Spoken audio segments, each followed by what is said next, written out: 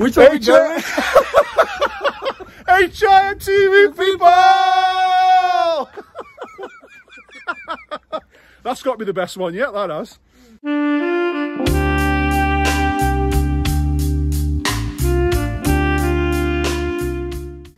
Oh. So we've just come out to price an extension. We've just been told by the customer that there's been quite a few builders to come out and have a look at this to give an estimate of a price. And I'd like to think we're the best of the bunch because we've picked up on a few things that the other builders haven't. So I thought I'd share it with you people at home to show that we are genuine and we know what we're doing.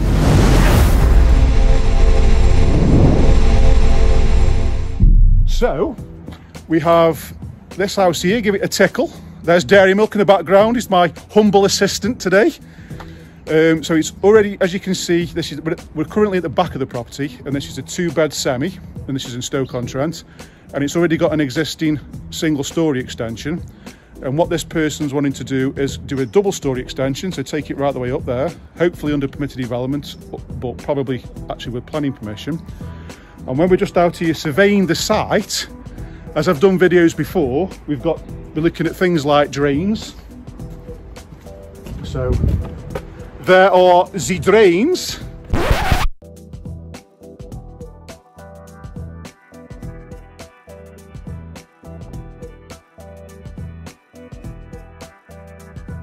And above the single story extension, and this is where he's going to hide now, so I'm conscious to try and keep him out of the camera, as we've got the electric cables coming down there, which is feeding the house with all the electricity, and it also goes along the soffit switch, so that will be supplying next door at some point. So that's on this branch here. So for us to build an extension from here going up, the electricity would have to be moved, and there's an additional cost. So there's one thing. Now I don't know if the other builders picked up on that.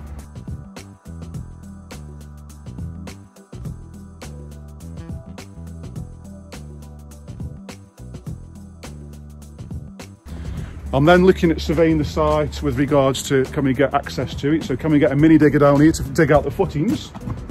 So the answer to that is yes, we can.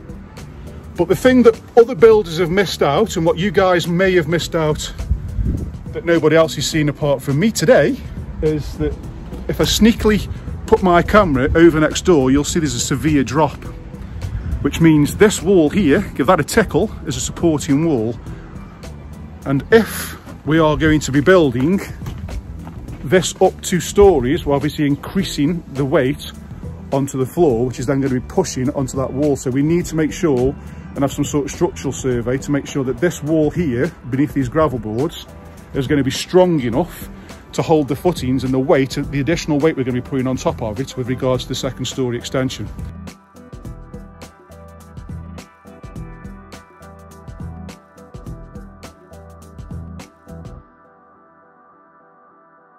So that, I think, might be a good tip for you people at home, as it's not just about where this is, it's what else is around the extension. So as again, it's called the heave. So it's the weight of the extension pushing down on the ground, which is then going to push that way.